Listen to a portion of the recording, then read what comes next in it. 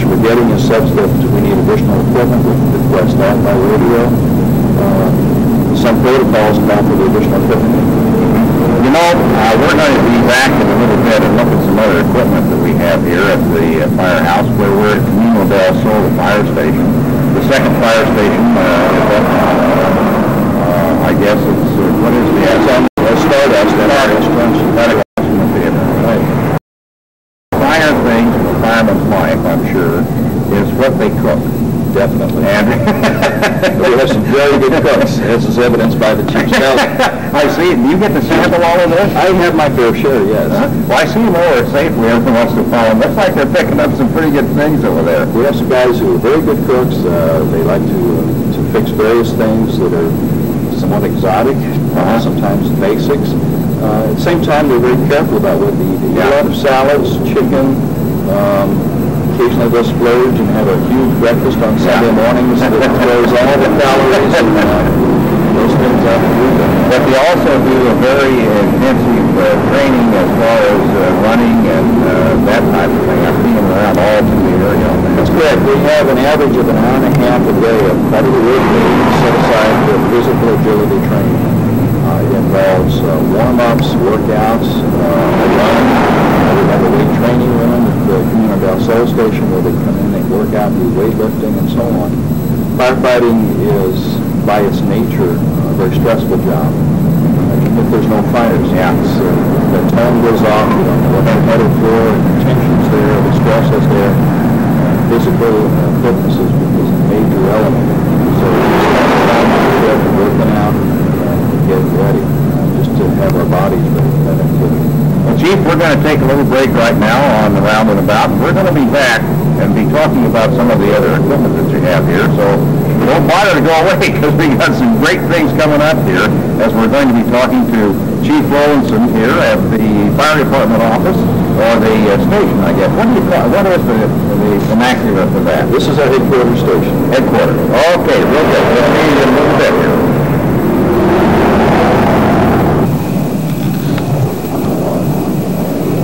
And welcome once again back to Around and About. I'm Lynn Reed, and we're talking to Fire Chief John Rowlandson, Chief of the Sun City West Fire Department.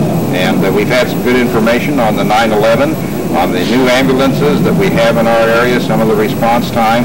And now it's time to talk about the fire equipment itself. And I think we have one right here. This is kind of the state-of-the-art, isn't it, John? That's correct, Lynn. Even as old as this unit is, it's just now 10 years old. The state-of-the-art is changing very rapidly. This is one of our original fire trucks when the district was formed. It's a Mack fire truck. It has a 1,000 GPM pump, diesel-driven. We have two trucks just like this one. We also have a brand new E1, Emergency 1 Hush. It's a completely computerized vehicle.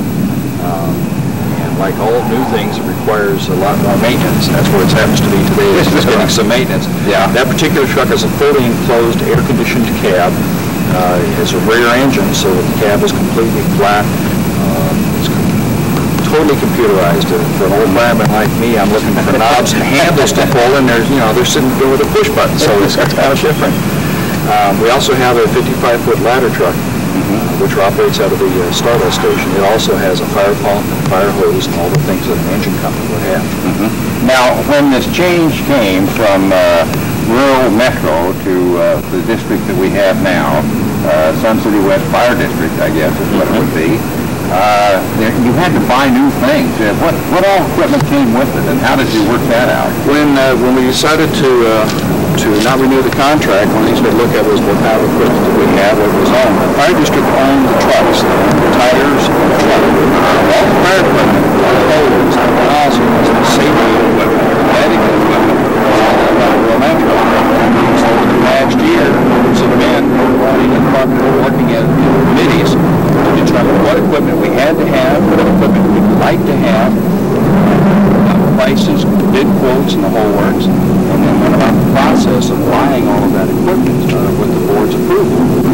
And we started taking it in last spring, marking it, getting it in inventory, testing it, training with it, so it's new, beyond what we had been using before. And got everything loaded up, and over the month of June, we replaced all of those equipment, all the new district equipment, did some more hands-on street training, and on the morning of July 1st, we had everything on board and ready to go.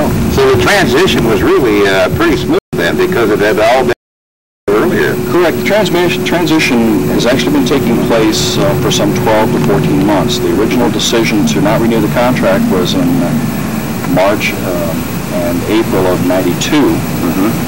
In '93, we went through all this process, and then part of '94, so that on July 1st of '94, we were ready to go. We replaced all of our communications equipment, which is compatible with City of Phoenix equipment, so we had to do a vehicle at a time, take it down, had it completely revamped, upgraded. We have a computer-aided dispatch system with a computer terminal in the trucks, along with the radio equipment, the portables. All those things took time, and we mapped out the times. The Mendes worked with Phoenix people. They worked with suppliers. How long does it take to get it?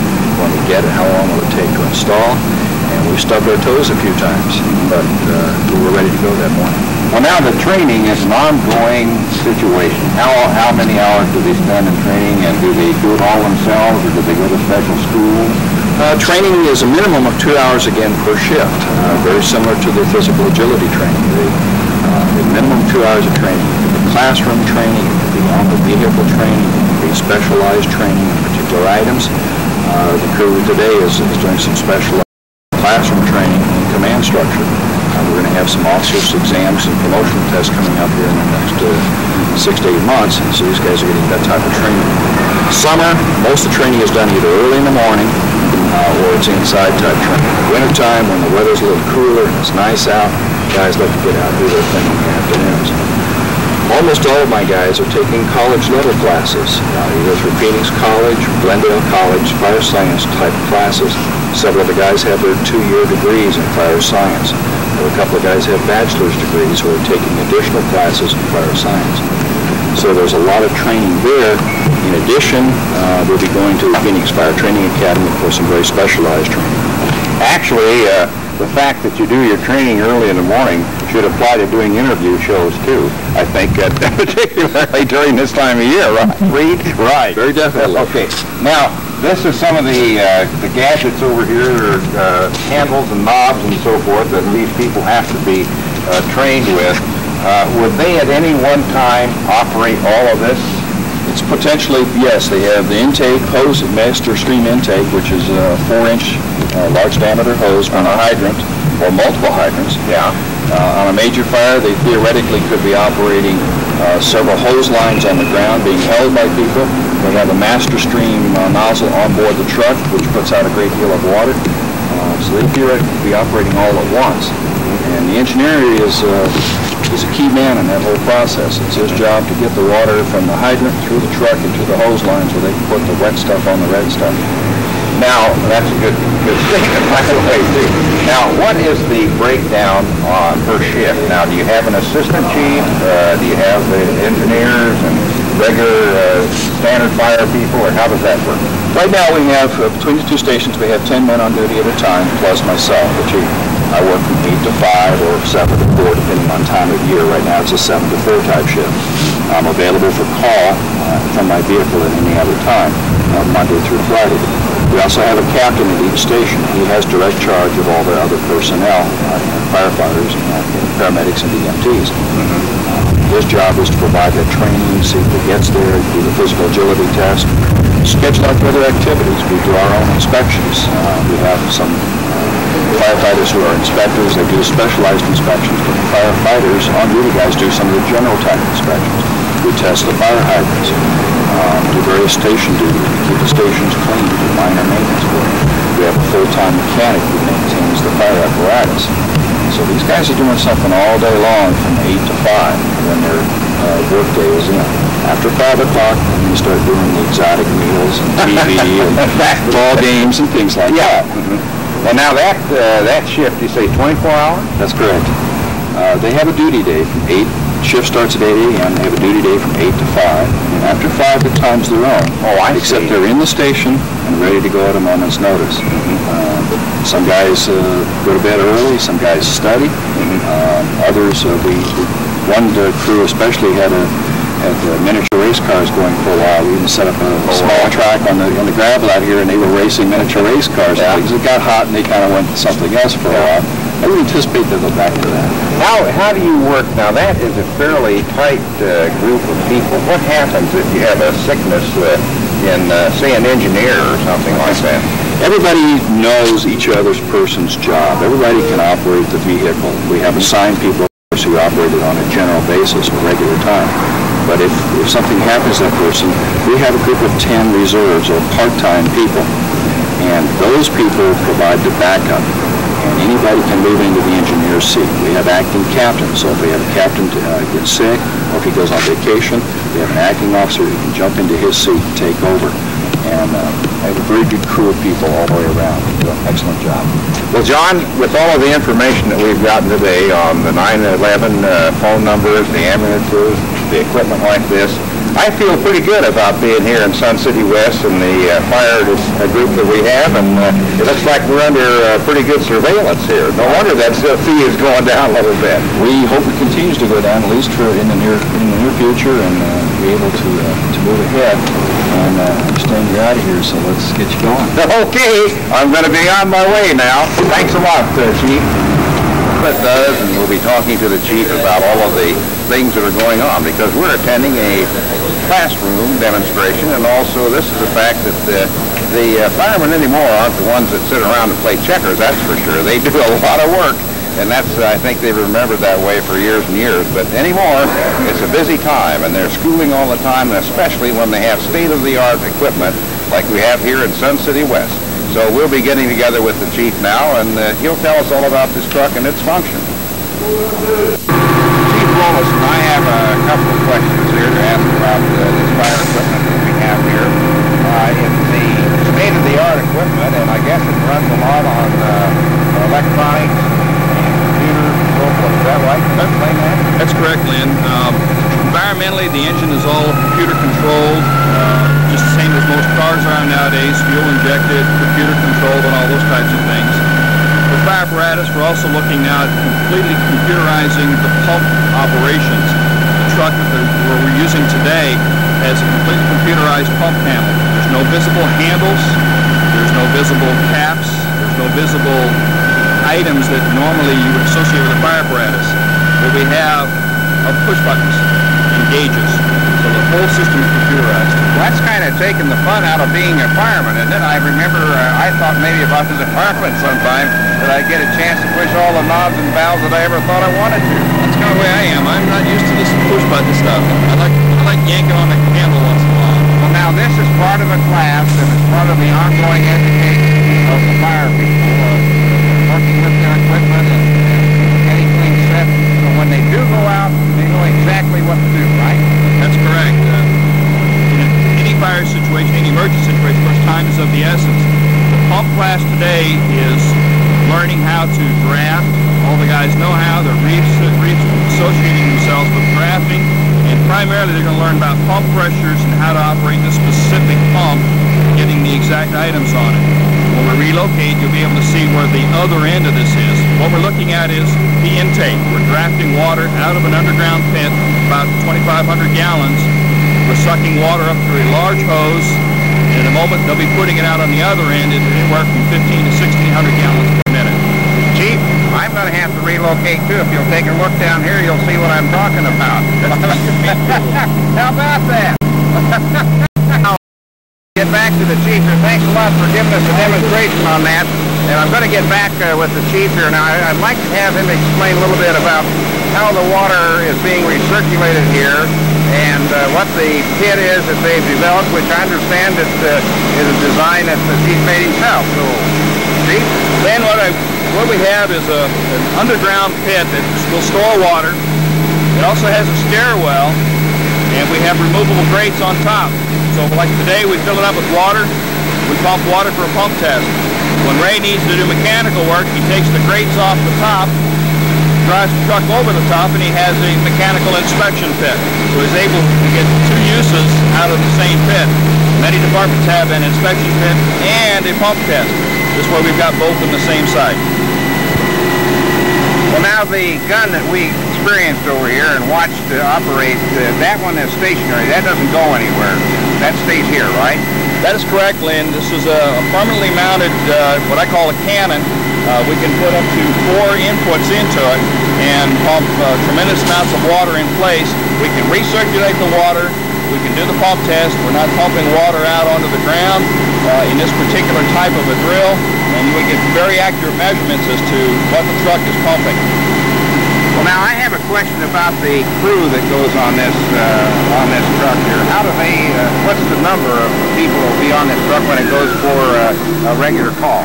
This particular truck will have a total of 4 manpower on a fire call. One of the men is from the ambulance, which is also going along on the call, except it's just the driver. That way we have the ambulance at the scene. He can respond to other emergencies as the one we're on winds down. On an EMS call, this truck goes out with 3 people. All of them are firefighters. Some are paramedics, some are EMTs. They're all totally cross-trained, as we explained earlier. Of the total time that they spend here at the firehouse, what would be an estimation of the hours that they're in actual classroom or actual working on equipment here? Our standard day is a 2-hour training session every working shift. The exception is on Sundays. So they spend 2 hours training every day, whether it be practical drills such as they have today, total class time, or combinations of the two. Now, do they have people that come out and work on these training sessions with them from the manufacturer's point of view, or how does that work? That's correct. In fact, the gentleman helping Ray today is the local dealer, Canyon State Emergency Products in Peoria. In fact, they are the dealer for E1, the equipment manufacturer. They have their own mechanics and shops. Steve is here to provide the hands-on training straight from the manufacturer. So that's excellent training for the man as well. He knows all the ins and outs of that truck, and he's able to give the guys some better training. Well, Chief, I have I noticed inside the cab there that you had their boots and equipment and uniforms and so forth were sitting in various areas. Are those the men that are on duty and will go out on that truck when it's called? That is correct. The men who are assigned to the truck have all their turnout gear, their air packs, their boots, their coats, helmets, gloves. Everything's on the truck right now. And when they get a call, it's climb into the truck and dress out. Normally they pull on their bunkers and slip on their coat. Then they sit down, strap in with seat belts. That's mandatory. And while they're in rapid fire, they can be buttoning up the coat, and the guys in the back can be pulling on their SCBAs and ready to go. Well, we found out what happened to the knobs, but whatever happened to the long pole that they used to slide down? I think it's a thing of the past, at least in Arizona. I'm aware of one fire station in Arizona right now that has a sliding pole, and that's in the town of Tolleson. Now, let's review again the equipment that we have here at Sun City West. This is the Stardust station here, is that what they call it? That's correct. Today we're at the Stardust station. We have here what we call an engine, but it has a ladder truck equipped. It has a 1250 GPM pump and a 55-foot truck-mounted ladder, as well as a complement of ground ladders. And we also have an ambulance at the Stardust station. At the Camino del Sol station, we have a 1500 GPM engine pumper. We have two 1000 GPM pumpers, one here, and we have an ambulance down there. Well, again, what this means for the city of Sun City West, I guess we'll have to put it Sun City West City, is that we've got a great fire protection area here. Anything that we've missed here, Chief, that you'd like to give us a little more information on before we go here? Lynn, we're here to help. We urge people that if you think you have an emergency, dial 911. There are operators on hand who can help you walk through that. We'd much rather come and find out that it's not serious as opposed to people waiting and contemplating their next action and the emergency gets worse. So call us when you think you have an emergency. We're there to help. I have one final question. I grew up seeing red fire trucks. I don't see a red fire truck around here. Can you tell me something for the reasoning behind the change in the color? Basically, to be seen. This is what we call optic green. It can be seen day and night. Unfortunately, most dark reds that are traditional in fire service disappear at night, even under bright headlights. They're hard to see. Optic green, it's not the prettiest color for a lot of people, but you can't miss it. You're bound to see it day or night. Well, I think that we're going to ask Bob if he'll go around to get some more footage on some of the fire people as they're working here. But that kind of takes care of our round and about with the fire station here. And Chief Cole, it's been great to have you here, you know. And I think that what I'd like to have you do is come down sometime, Mr. Chief Rowlandson, and visit us on our station. I'd love to. Okay.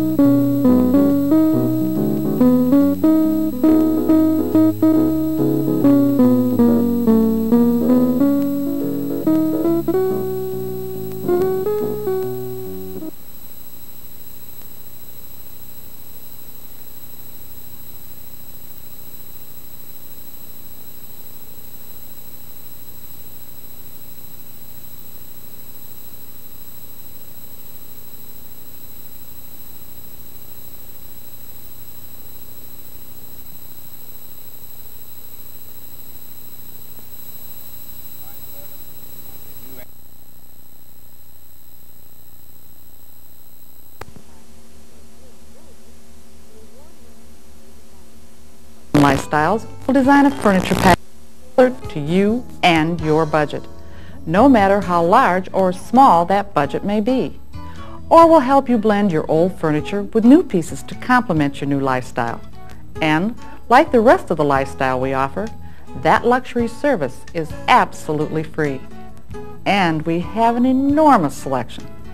So I'm sure that we'll be able to design a furniture package to suit your personal needs, and do it at a price that will fit your budget. Our packages can be as complete as you want them, all the way down to the linen, the dishes, the bottle of wine, and even the corkscrew to open it. Thanks, Mom. So with everything to gain and nothing to lose, it makes good sense for everyone who is retired or going to retire within 2 years to fill out the Retirement Preview Plan application and drop it in the mail today. Or call 1-800-346-4556. It could be the most important decision of your life. And we hope to see you soon. Like always, I hope that this program has opened your eyes to a luxurious lifestyle. But this time, it is a lifestyle that you can afford.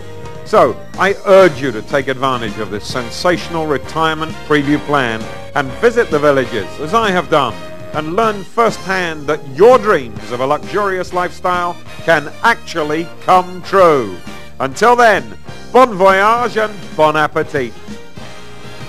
I love it here. Great area to live. And playing the golf courses is wonderful.